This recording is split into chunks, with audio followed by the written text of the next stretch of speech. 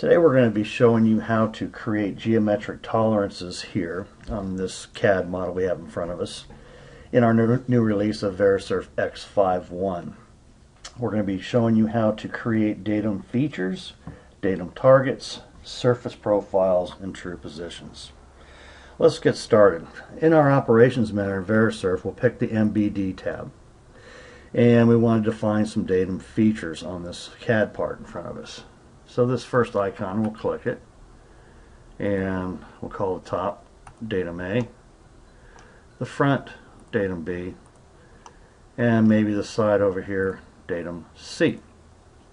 Okay. Notice when I select them all, they highlight green. Those datums are associated to the model in front of us. So let me unselect this and hide them for a moment. And we'll create some datum targets on this part, which is the next icon over. Let's pick the four corners of this top. It's datums A1, A2, 3, 4. Grab the front while we're at it, and the side.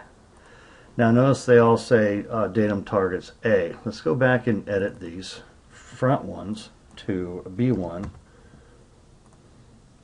B2, and of course the last one will be C1. Okay, that was simple enough. So now we have our datum targets created. Let's create some surface profiles now. So we're going to come to the next icon over, which is our MBD. Select the top surface. It sees it as a surface, and it already has a profile of 10 associated to it. So let's go, first thing we're going to do is go in here, double click on it, do a little bit of editing. Call that top surface. We'll keep it as a profile of 10 to datum features A, B, and C. Okay, close. Notice that it's green. That tolerance, that profile tolerance, is associated to that whole top surface, and will report that way when measured. Let's try the front of the part. Pick this surface. Again, it sees it as a surface. We double click on it, and we'll call this front surface. Let's just tighten this up a bit. How about 5 thou to datums features A, B, and C. Okay. Notice only one surface is selected though. What if we want that tolerance to be the whole front part here? Let's just go back into it, do our front surface, apply to items. Wait, hold on. Apply to items, and simply select the rest of the surfaces.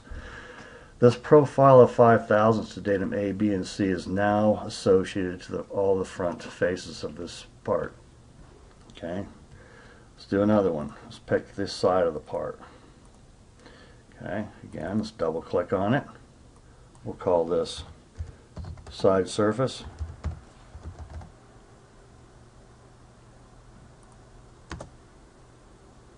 Okay, let's tighten that up a bit more. Okay, to datums features A and B. Okay, done. Now if I select my datums, or if I select these top surface, it's going to show you that those geometric tolerances apply to all the shaded surfaces. Okay, that was simple. Let's go ahead and show some true positions of these holes now. Go ahead and hit our MBD tab again. This time we're going to say only arcs. Okay, so now the software is only looking for arcs. So let's select that top one. Double click on the arc again. We'll call that tooling holes. Okay, maybe we might want to comment. The comment's going to say typical 4 places. Okay, that's fine. And let's change our symbol to true position and bump this up a bit. 15 thou to datums A, B, and C. Okay. Maybe we might want to add a flag note 1. Maybe there's a surface finish on that's required or something. So there you have it. Only problem is it's only associated to this one highlighted green one. So similar, just like we did on the surface, we will right click, apply to items, only arcs, and select the other ones. Okay. Now we have a true position of 15 to datums A, B, and C on these 4 holes. Let's have a look here. Let's do an ISO view of the part. And let's manage the part a little bit. Let me turn on our datums. And it kind of looks a little crowded, so we're going to move MBD so it makes more sense.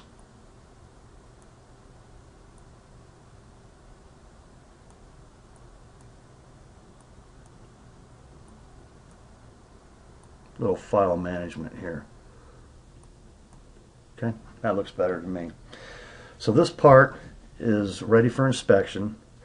Verisurf software will recognize all these tolerances associated to the model and output them in the report.